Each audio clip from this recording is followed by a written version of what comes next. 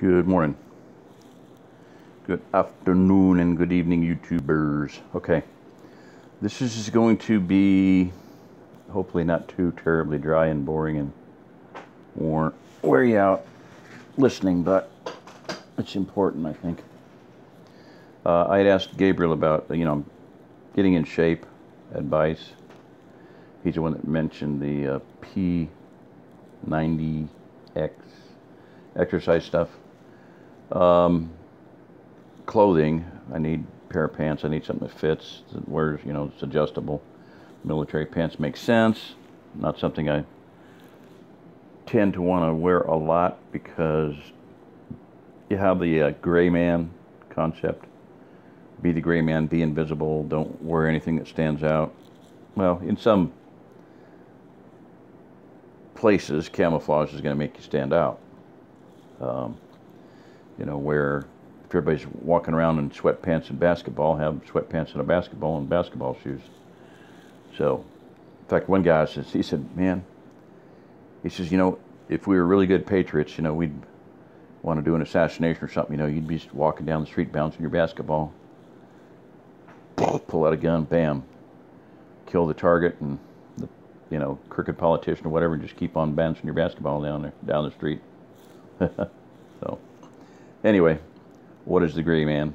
Not the subject of this topic, so moving right along. And the topic is military pants and BDUs. Okay, BDUs are good, cheap, and durable. However, there's something to consider.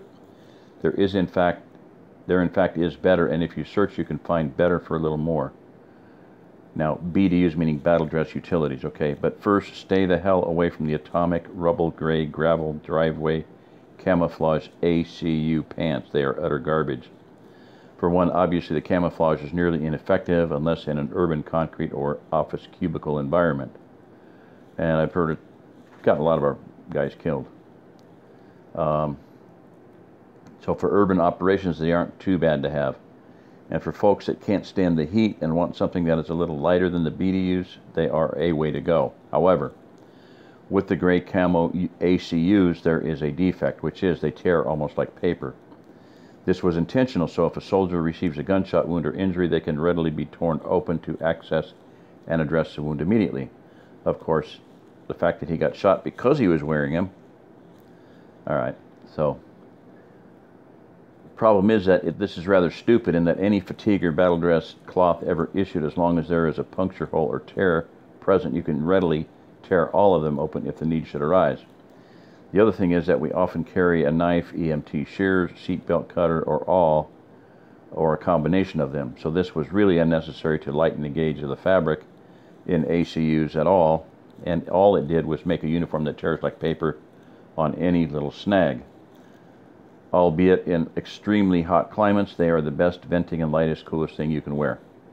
With that said, the government issue multicam or Scorpion OCP camo uniform top and trousers are just as cool, venting, and lightweight as the gray ACUs. But the fabric, although still lighter than BDUs, has been made with a stronger nylon and cotton twill that matches the strength of ripstop BDUs. The multicam or Scorpion camo, unlike the gray shit, is very truly universal, and is on an absolute perfect match for most all terrains and seasons in the Midwest and South, and is superior to BDU's woodland camo in that the black has been omitted. Thusly, it blends into terrain better, and there is no black to stick out, and it further fools the eyes of the onlooker. With the government issue multicam or Scorpion OCP camo top and trousers, they are as comfortable as pajamas. You can get flame retardant ones on eBay if you look, and they are treated with permethrin, so not only do they not go up like Chernobyl if flame or burning debris lands on them, they also have non-scented insect repellent permeated into them to keep fleas, ticks, lice, mosquito, and most any other unwelcome insects away from you. They're also unable to be seen under the infrared night vision, much like BDUs. Problem is, with used BDUs, if they have ever been starched, they will glow like a Christmas tree under night vision. And the ACUs, due to the light color, tend to reflect IR infrared and show up or stick out more readily than unstarched BDUs.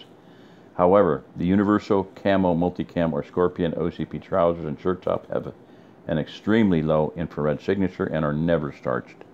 We stopped starching our uniforms with the BDUs. The ACUs and OCP uniforms are wash and wear only, never starch. So used good condition multicams will never have starch embedded into the cloth to be readily seen under night vision. The other thing to factor is that with the multicams, the reinforcement patches or areas of the knees, those have a Velcro opening on the seams for hiding things like documents or currency. However, the real intention of these openings is that they are meant to have a piece of foam inserted into them so that you have built-in knee pads that are light, will always be where they are supposed to be, and will not chafe or cut off circulation. Conventional knee pads end up around your ankles when you have to run. And if you make them tight enough to not do that when all you're doing is cutting off circulation, as well as bruising and cutting up the back sides of your knees. To not do that, then all you're doing is cutting off circulation as well as bruising and cutting up the back sides of your knees. With the current uniform, you either buy the expensive pieces of foam meant to be the inexpensive pieces of foam meant to be knee padding, or you just find some foam and cut it to size and slip it in there. These pants also have a more comfortable drawstring for the waist rather than the metallic buckle cinch straps on the sides of the BDUs.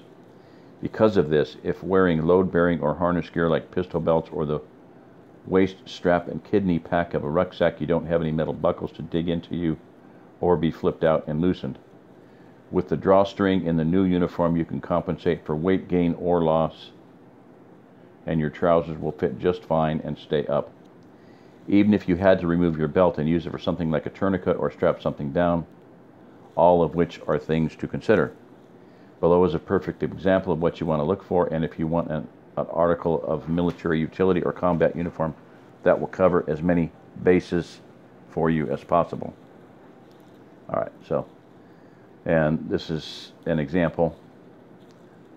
This is the Scorpion Multicam OCP. Scorpion OCP, this is a female, whatever, you know, small, size 28. Flame resistant multicam trouser. This is the multicam. And now this is a jacket, multicam Scorpion jacket. The interesting thing is, now this is a ECWCS, and that's of course current production Scorpion pattern, USDI, you know, USDI issue, ECWS extreme cold weather system, extreme cold weather combat system, cover system. Not quite sure on that. Let's last second see there. Gen 3 layer 6 cold weather wet jacket replacing existing multicam pattern. So point being is that this is, it says 100% nylon Gore-Tex. Okay, so this thing is going to be, you know, probably a little bit pricey, but you know, 65 bucks maybe. But just something to think about with possible hard weather, worse weather coming up. I would highly recommend that you look at getting good clothing. I have advised everyone to get snow socks for their automobiles, like right now, while they're still available, while they are still very inexpensive, 35 bucks. Get some. Get 2 pair. Get a pair for other vehicles. It's a cheap investment in not having you know, losing a vehicle. You know, I have full coverage on my van because, you know, I'd never done that before, and the insurance agent, I called him and he's like, well, chances are in the next 20 years something's going to happen to that van. I'm like, well, yeah, 20 years. I mean, nobody drives a vehicle for 20 years, especially when it's already 15 years old, 10 years old minimum, 12, 2006, okay. I said, why did you pick 20 years? He says, well, the difference in coverage is 200 bucks between liability and full coverage, $200 a year. So for that $200, you trash that thing in the next year, and it's worth, let's say, $4,000, which is probably ballpark pretty accurate. That's 20 years. 4,000 divided by 200. That's 20 years of coverage that you're going to receive for having spent the $200. So, duh. Something to think about. If you're not driving with full coverage, you might think about getting it.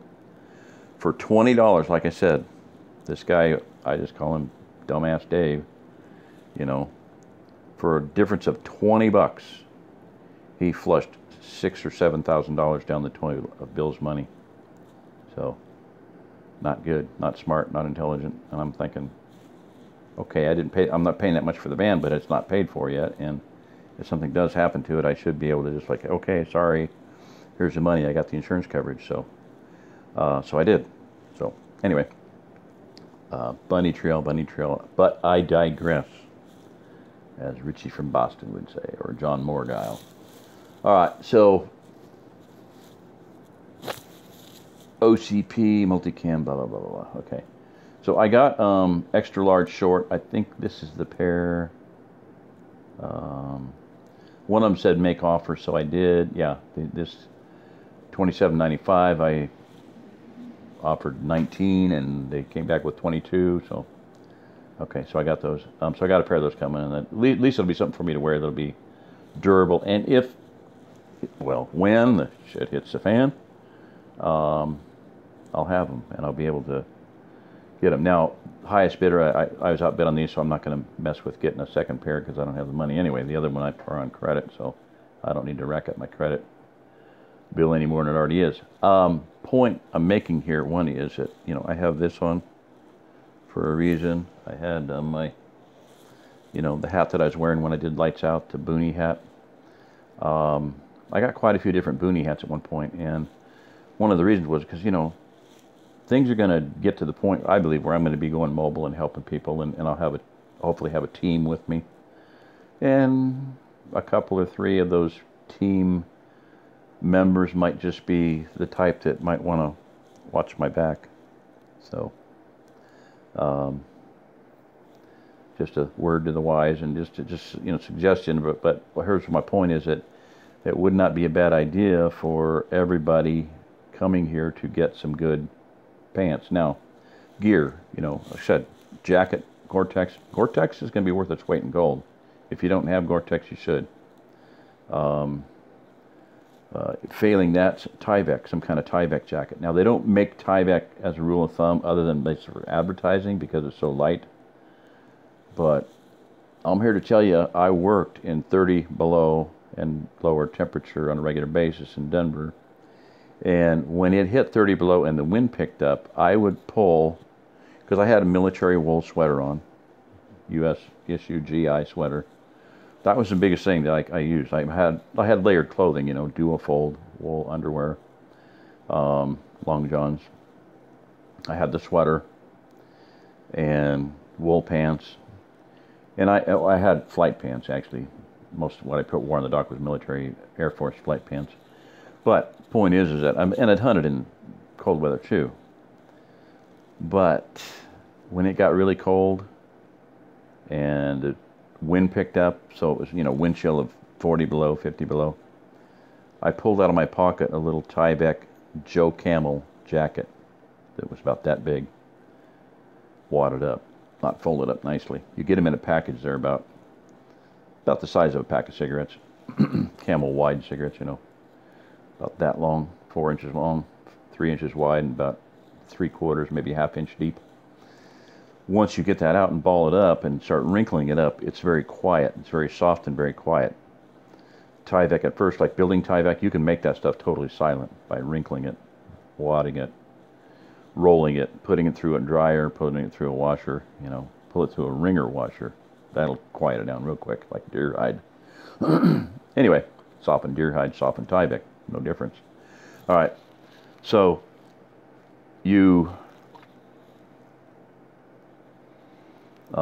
I'd put that on, and that would be the difference for another 10, 20 degrees of safety, that Tyvek. So Tyvek is good stuff.